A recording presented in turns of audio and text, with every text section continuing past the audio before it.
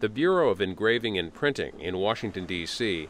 produces billions of dollars or Federal Reserve notes each year for delivery to the Federal Reserve System throughout the nation.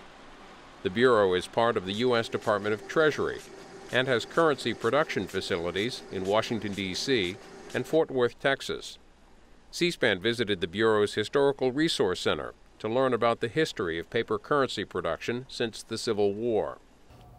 I'm Franklin Noll, and I'm the historical consultant to the Bureau of Engraving and Printing.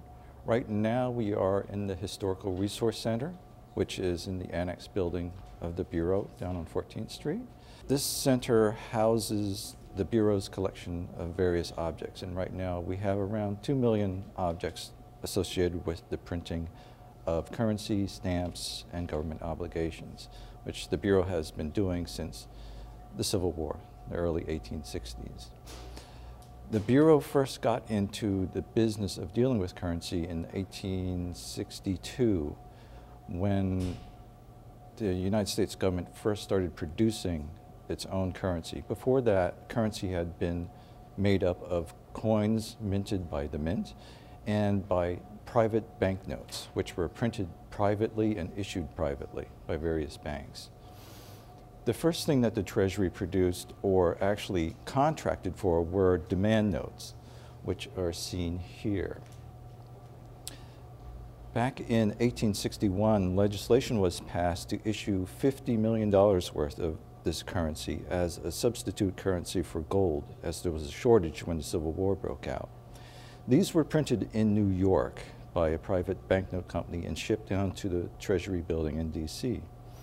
Here they were cut apart from their sheets of 4 each, and they were hand-signed by various clerks within the Treasury. This was a very laborious process, as you can guess. As the Civil War moved on, cash was still short, so the Treasury was able to get Congress to pass legislation to issue something which would be known as legal tender notes or United States notes, or we now call them greenbacks. Originally, $150 million worth of greenbacks were issued. The problem was this is a lot of pieces of paper to deal with.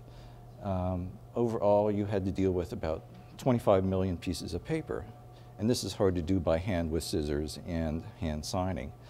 So eventually, the Treasury was allowed to start printing on signatures, to print on seals. And a fellow by the name of Spencer Clark set up steam-driven equipment to separate these notes and prepare them for issuance. And Spencer Clark is the first head of the Bureau of Engraving and Printing.